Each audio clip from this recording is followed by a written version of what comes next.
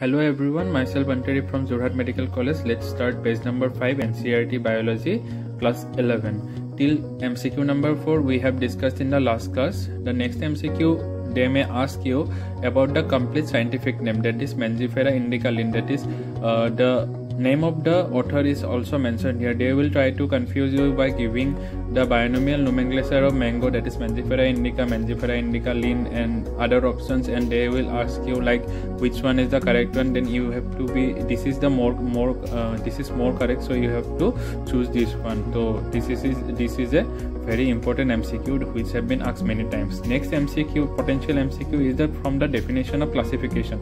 You have to be very clear about the definition of classification, and later the difference between taxa and taxonomy you have to be very clear.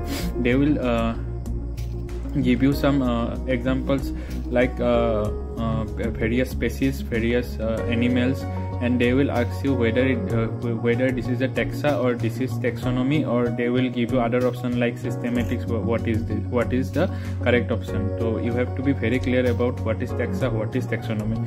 The next potential MCQ is from the definition of taxonomy and the basics of taxonomy. You have to be very clear about the definition of taxonomy because it has been asked, and they will try to confuse you with the definition of from the definition of taxonomy and classification. So you have to be very clear.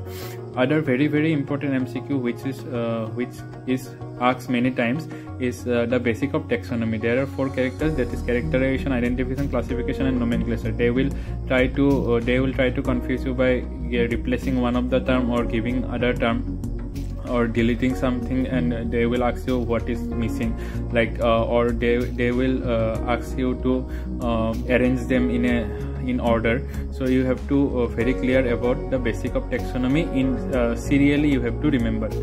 Then other possible MCQ from this page is that from the definition of systematics. You have to be very clear about the definition of systematics because it defines the relationship between the diverse organisms and how it is different from the taxonomy, and this has been asked many times, so you have to be very careful answering those questions. Thank you guys. Next page will be dealt in the next video.